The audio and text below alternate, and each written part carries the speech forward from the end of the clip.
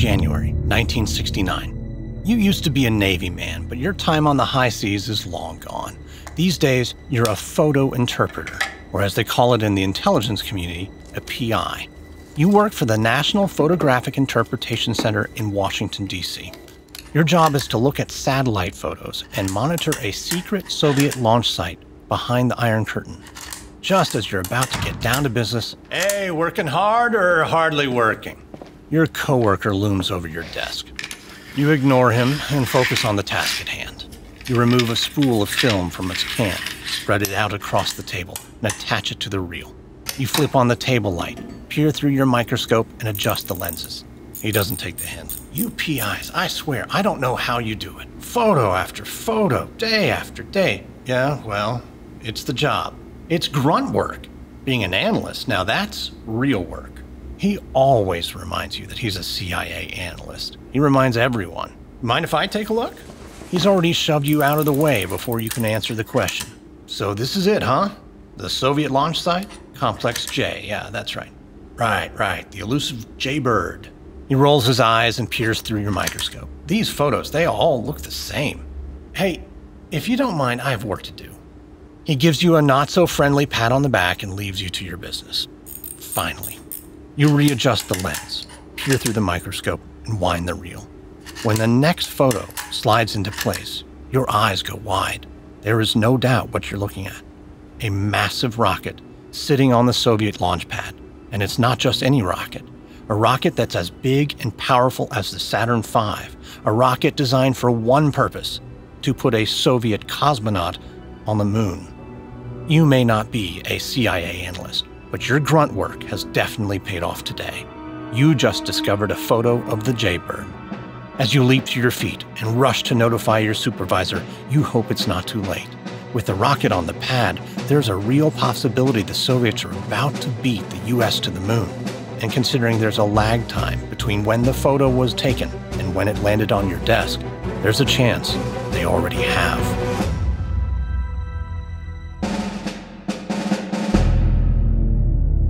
From Wondery, this is American History Tellers. Our history, your story. I'm Lindsay Graham.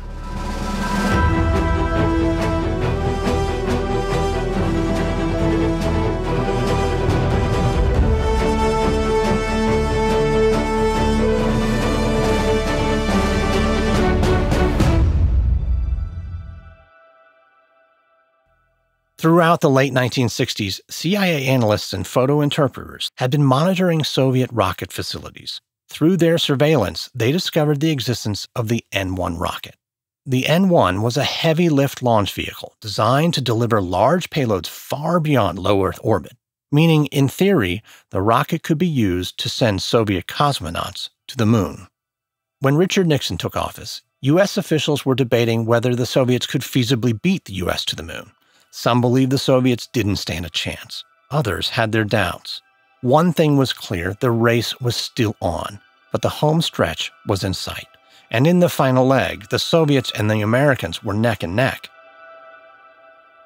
In 1961, John F. Kennedy stood before Congress and declared that the U.S. should commit itself to putting a man on the moon. 8 years later, Kennedy's dream would become a reality with the launch of Apollo 11. The man who would become the public face of that moment was Neil Armstrong. Armstrong had started his career as a naval aviator before becoming a test pilot at NASA's Flight Research Center in Edwards, California. In 1966, he had served as command pilot of the Gemini 8. On that mission, Armstrong had performed the first successful docking of two vehicles in space. His fellow crew members, astronauts Edwin Buzz Aldrin and Michael Collins, had equally impressive careers. Aldrin had set a record on the Gemini 12 mission for the most hours spent outside a spacecraft. Collins had set an altitude record for human flight on the Gemini 10. Now the three of them would lead the first mission to land on the moon. At a press conference in 1969, Armstrong told a reporter, "I think we're going to the moon because it's in the nature of the human being to face challenges. It's by the nature of his deep inner soul. We're required to do these things just as salmon swim upstream." The astronauts were in good hands. Gene Kranz, the flight director for Apollo 11, had a reputation for being tough as nails. Sporting a crew cut and a stern expression, he was all business. After the tragedy of the Apollo 1 fire, Kranz vowed it would never happen again, telling his team, from this day forward, flight control would be known by 2 words, tough and competent. Tough means we are forever accountable for what we do or what we fail to do. Competent means we will never take anything for granted. When you leave this meeting today, you will go to your office and the first thing you will do there is write tough and competent on your blackboards. It will never be erased. Each day when you enter the room, these words will remind you of the price paid by Grissom, White, and Chaffee. These words are the price of admission to the ranks of mission control. The plan was set. The launch of Apollo 11 would take place on July 16, 1969. As the command module pilot, Collins would remain in orbit while Armstrong and Aldrin walked on the moon. That left one question remaining. Which astronaut would take the first step? Aldrin wanted it to be him. He was vocal about it, too, appealing to the other Apollo astronauts for support. Even his father, a powerful oil executive, made his son's case to the higher-ups at NASA. But in the end, NASA picked Armstrong. Their stated reasons were practical. Armstrong was the senior member of the team, and from where he was seated in the lunar lander, he would have a clearer path to the exit hatch. But the real reason, according to Chris Kraft, a NASA engineer, is that the quiet and confident Armstrong was a better candidate than the assertive, ambitious Aldrin. But whatever the reason, the decision was final. Neil Armstrong would make history and become an American hero with one small step. Meanwhile, back in the USSR, the Soviets were gearing up to take a major step of their own. The CIA's discovery of the N-1 rocket troubled U.S. officials. The Soviet rocket looked as big and powerful as the Saturn V, but proof of its existence presented more questions than answers. Was it a manned rocket? Were the Soviets preparing for a lunar mission? Would they beat the U.S. to the moon? Though the answers were unclear, one thing was certain. With a rocket on the launch pad, the Soviets looked poised to make a move.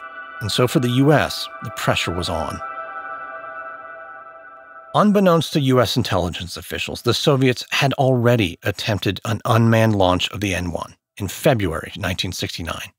It ended in disaster, with the rocket crashing 183 seconds after liftoff. But the Soviets were undeterred. They tried again on July 3rd, less than 2 weeks before the U.S. was set to launch Apollo 11. This time, the rocket barely got off the ground. It lifted only a few hundred feet before collapsing back onto the launch pad in flames. The failure of the N-1 rocket was a crisis for the Soviet space program. As a Soviet engineer admitted, "We are desperate for success, especially now when the Americans intend in a few days to land people on the moon." If Apollo 11 succeeded, the race would be lost, and the Soviets knew it. So they decided to make one last-ditch effort. They decided to send their Luna 15, an unmanned robotic vessel, to the moon to collect soil. It would not be as significant as landing humans on the moon, but if the Soviets could bring back lunar samples before Apollo 11, it would still be a considerable victory, and it would certainly steal some of the spotlight from the U.S. And so, on July 13th, just 3 days before Apollo 11's scheduled takeoff, the Soviets launched Luna 15 into space. Though the contest with the Soviets for technological superiority had always been a race, now it was a literal one. A U.S. manned spacecraft was about to chase down a Soviet robotic vessel, and the Luna 15 had a 3-day head start. In the final days leading up to the launch of Apollo 11, the outcome of the mission was far from certain. Many Americans were beginning to wonder, could the U.S. really pull this off? The anxiety over the Apollo mission was so widespread, it reached the highest level of American government, the office of President Nixon. Imagine it's July 1969. You're a writer, and not just any writer. You're a speechwriter for the President of the United States. You sit at your desk in front of the typewriter, carefully crafting a very important address. You stare at the clock as it ticks ever closer to your deadline. In a few days' time, Apollo 11 will blast off into space. If all goes according to plan, for the first time in history, man will walk on the moon. Your job is to write a victory speech for the president. You crack your knuckles, type the first words. My fellow Americans, you want to make sure this speech sings. It'll be one for the history books. You type a few sentences, read them out loud, but they don't sound right on your tongue. Frank Borman, line 1. That's former astronaut Frank Borman, commander of the Apollo 8. Put him through. Frank, how are you? Thanks for taking my call. Of course. Well, what can I do for you? You're working on this moonshot speech. Yes, just wrapping it up now. What's your angle? Apollo 11 is a tremendous feat that exhibits great hope for mankind. Yeah. Listen, I don't mean to tell you how to do your job. Frank, you're the space liaison to the White House. By all means. Fine. You may want to consider an alternative posture for the president in the event of a mishap. A mishap?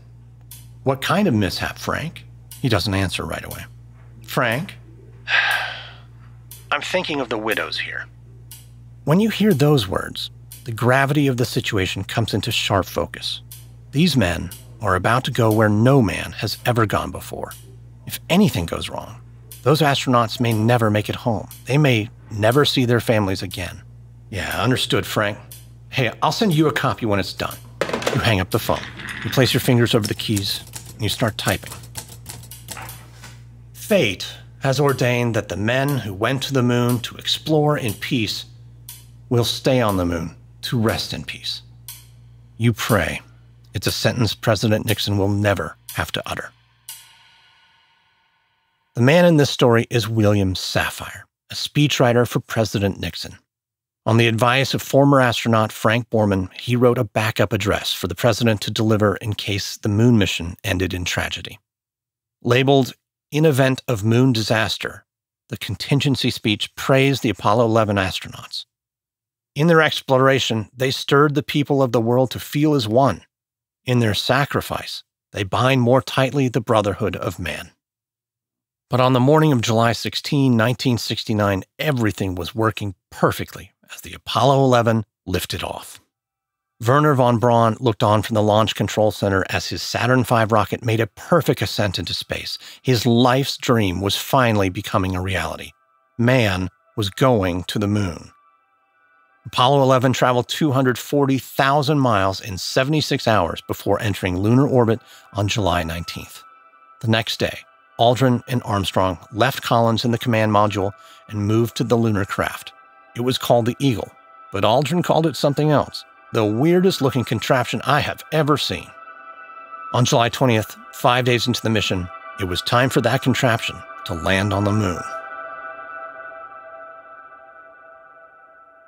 While the Americans prepared for the lunar descent, the Soviet mission was running into a major problem. The rough, mountainous terrain of the moon made it impossible for the Luna 15 to land. A new orbit had to be calculated. But that created an even bigger issue. The Soviets couldn't be sure where the robot would touch down. NASA was worried that the Luna 15 would interfere with the American mission. There was some concern it might cause communication issues or even collide with the Eagle. Inside Mission Control, some 20 miles south of Houston, NASA's team of flight controllers sat with their eyes glued to their consoles. Tensions were running high. But Gene Kranz, Apollo 11's flight director, maintained his composure. Kranz leaned into his communications panel and spoke a few words to his team. "This is no bullshit. We're going to land on the moon. We don't even think of tying this game. We think only to win. We're going to win. So let's go have at it, gang." As the descent began, everything was going as planned, and all systems were a go. But then, at 30,000 feet above the moon's surface, an alarm light flashed. Aldrin radioed in, "Program alarm. 1202. 1202. This alarm meant something was wrong with the flight computer. It was running out of memory to perform calculations. In Mission Control, Kranz remained calm. He waited for his team to analyze the situation, but the lunar craft was descending fast. Armstrong called again. "Give us a reading on the 1202 program alarm." In response, Kranz shouted into his comm system, demanding an answer from his guidance officer. "Guido!" The guidance officer wanted more time Kranz did not have. Kranz banged his fist on the console. The guidance officer looked down at the timings of the alarms. They were only seconds apart, each one causing a reboot, but the computer was behaving exactly as it was designed. Despite the interruptions, no critical navigation data was lost. The officer made a split-second decision. Go! Go, damn it! The Capcom relayed the message. "Houston, you're a go for landing, over." As the Eagle approached the moon's surface, the alarms kept coming. At 3,000 feet over the moon, one sounded, this time a 1201, another computer issue. 1201. 1201. Roger, 1201 alarm. And still, the answer from Mission Control was press on. We're go, same type, we're go. Just over 1,000 feet above the moon's surface, the Eagle began its final descent. As the flames thrust downward, controlling the rate of descent, Armstrong and Aldrin realized that they had another problem on their hands. They had overshot the landing zone. Armstrong overrode the computer and switched to manual control. He was now landing the craft by himself. But the terrain was rocky, filled with boulders and craters. There wasn't a smooth surface anywhere in sight. And to make matters worse, the Eagle was low on fuel. If the Eagle ran out of gas, there was no escape plan. Armstrong and Aldrin would be on their own, left to die in space. With 60 seconds of fuel remaining, Armstrong struggled to find a safe landing spot. Krantz told his Capcom, "You better remind them there ain't no damn gas stations on the moon." The clock was ticking. Over the comm system, the Capcom announced, 30 seconds. Forward. Then Aldrin called out, Lights on. the low fuel light. Armstrong was out of time. It was now or never. In Houston, they waited in silence as the Eagle went in for touchdown. At 3:18, Houston time, Armstrong's voice cut through the silence in the control room. Houston, Tranquility Base here. The Eagle has landed. Roger, Tranquility. We copy you on the ground. You got a bunch of guys about to turn blue. We're breathing again. Thanks a lot. A few hours later, Armstrong would open the hatch of the lunar module. As he backed out, a small camera connected to the Eagle would broadcast live to television screens all across the world. 600 million people would watch in amazement as Neil Armstrong climbed down the ladder and placed a foot on the moon.